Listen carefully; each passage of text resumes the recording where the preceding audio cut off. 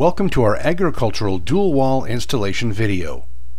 Dual wall pipe is a great choice for mains because of its smooth interior, which allows for increased hydraulic capacity. Keep in mind that proper installation of HDPE pipe is important to pipe performance. That's because the backfill around the pipe actually supports the flexible nature of the pipe and distributes the load from above the pipe into the backfill around the pipe. As the load above the pipe increases, the vertical diameter of the pipe decreases and the horizontal diameter increases, yet it is resisted by the support of the backfill along the sides. If there are voids in the backfill, or if the soil is not supportive, excess deflection may occur and compromise pipe performance. With that said, let's start at the beginning. Design is a critical component of a proper water management system. Elevation maps help in determining the location and size of main and lateral lines. Main placement is dependent on the field elevation and desired location of the outlet, which is the point where water is discharged from the system into an adjacent waterway. When preparing for installation, remember to contact the proper personnel to locate and mark underground utilities. Sufficient grade is necessary throughout the length of the main to ensure proper drainage. It is recommended that the outlet be the lowest point in the system. In situations where a natural gravity flow outlet is not possible due to lack of grade, a Prinsco catch basin can be installed to provide a pumped outlet. Use the Prinsco drainage calculator on our website to determine the correct diameter of your main based on your project size and scope. Pipe size is calculated using the area to be drained, grade of pipe, and targeted drainage coefficient. Proper main sizing is critical to ensure the success of your water management system now and in the future. You should always factor in plans for later additions to the system that may require increased main capacity. The Prinsco slide rule is another handy tool to help with these calculations. Proper excavation techniques are necessary to ensure a long-term functioning water management system. Trench widths should be just wide enough to safely place and compact backfill around the pipe while being narrow enough to utilize the strength of the existing soil. Trench widths for smaller diameter pipe will largely be influenced by the smallest bucket size available. The recommended trench width should include 6 to 12 inches of space on either side of the pipe, which must remain centered in the trench throughout the installation. When planning excavation, keep in mind that burial depths for mains can vary throughout the project depending on the grade of the pipe and the topography of the field. Installation procedures should be adjusted accordingly. Pipe buried 8 feet or less typically does not require imported backfills. Shaped trench bottoms, which can be formed with a spoon attachment, should be used provided the existing soil will hold a stable shaped trench. The rounded trench bottom should closely fit the outside diameter of the pipe to provide sufficient support to the spring line, which is the horizontal center line of the pipe. The dimensions of the rounded trench bottom for each diameter pipe are available from your Prinsco representative or at prinsco.com/ag-resources. It is important to maintain a consistent line and grade while excavating with a shaped bottom to ensure each length of pipe goes together properly. Another option some contractors have for a shaped trench bottom is use of a tile plow and boot for installing up to 18-inch dual wall pipe. For pipe buried 8 feet or more or under a roadway, a flat bottom trench with imported fill is recommended. Prinsco recommends 4 inches of 1.5 inch minus crushed rock or gravel as bedding for pipe diameter up to 36 inches. 42-inch and larger pipe should have 6 inches of 1.5 inch minus crushed rock or gravel for bedding. Safety is the #1 concern when installing dual wall pipe. While excavating, be certain trench walls remain stable and safe. Follow all local and national guidelines for maintaining a safe trench. Remove rock or unyielding material 1 foot below grade and a minimum of 6 inches on either side of the pipe.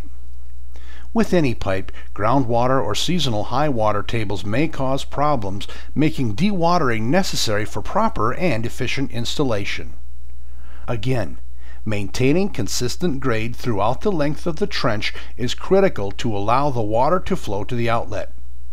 High-density polyethylene pipe is lightweight and easy to manage by hand or with light-duty equipment. Dual-wall pipe 18 inches or less can usually be moved by hand by lifting both ends of the pipe. Handling 24-inch and larger dual wall should be done with a strap attached to a bucket of a backhoe or excavator. Prinsco dual wall pipe is available with bell and spigot ends that self-couple as well as plain end sticks. When installing bell and spigot pipe, it is essential to start at the outlet with the spigot end pointed downstream. The end of the pipe should extend 2 feet beyond the embankment and have a rodent guard installed to prevent plugging of the system. In a controlled drainage system, a water control structure can be installed upstream from the outlet. Warning: if the spigot ends are pointed upstream and bells are pushed into spigots, dirt and debris can collect in the bell, which can undermine the integrity of the joint. Therefore, the bell should always be pointed upstream with the spigot end pushed into the bell. Prior to inserting the spigot, remove the protective wrap covering the gasket. Do not remove the gasket from the pipe. The gasket creates a critical seal to resist soil migration through the joint. It is important to use a clean rag to remove any dirt or debris around the spigot and gasket. In the same manner, be certain the interior of the bell is clean. For proper assembly of bell and spigot pipe, Prinsco recommends using a sacrificial spigot to prevent damage to the bells.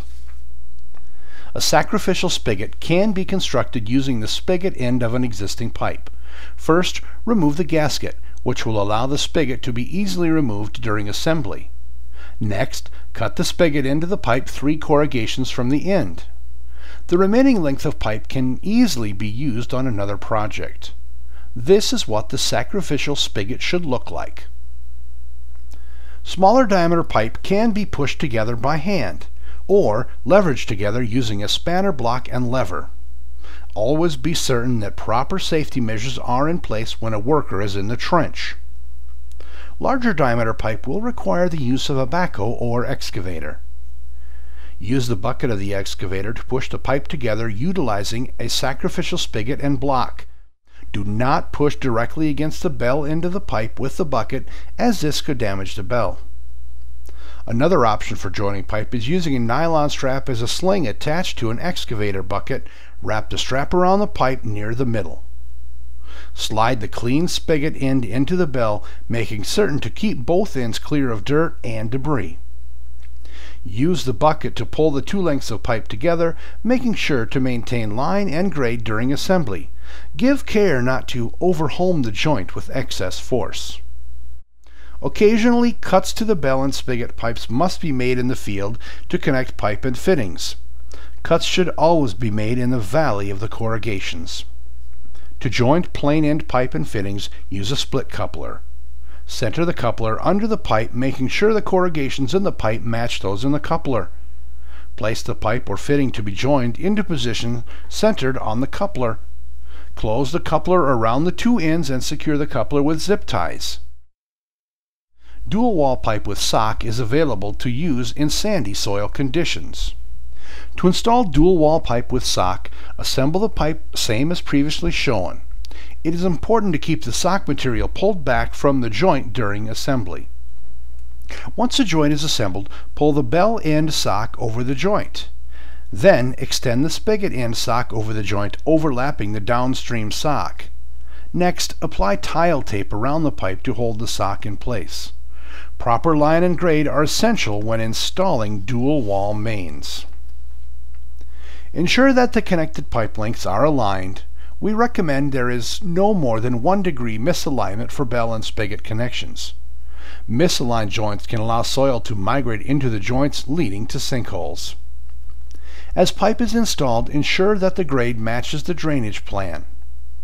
Selecting proper backfill materials is essential in ensuring adequate pipe support and long-term pipe performance. If the burial depth of the pipe is 8 feet or less and a shaped trench bottom was used, native backfill material can be used to fill the trench. No large chunks of soil, large rocks, or frozen backfill should be used. Cover the area around the pipe with the compacted native soil to 6 inches above the crown of the pipe. Make sure the backfill is worked along the pipe and down the sides to eliminate any voids. Fill the rest of the trench with native soil, compacting at minimum every 12 inches. For pipe with burial depths greater than 8 feet or under roadways, proper bedding must be placed. Continue backfilling by adding crushed rock to the haunch area of the pipe, making certain to leave no voids. Always make safety your #1 concern in the trench, no matter the depth. Backfill the crushed rock or gravel bedding to a minimum of 6 inches above the top of the pipe. The remainder of the trench can be backfilled with native soils, compacted at a minimum of every 12 inches.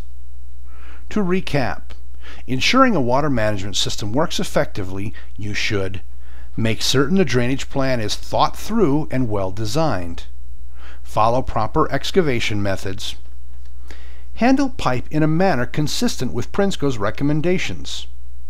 Assemble dual wall bell and spigot, making sure the spigot end is downstream. Carefully install split couplers on plain end dual wall pipe and fittings. Maintain the correct line and grade for your water management system. Carefully select and place proper backfill materials as instructed.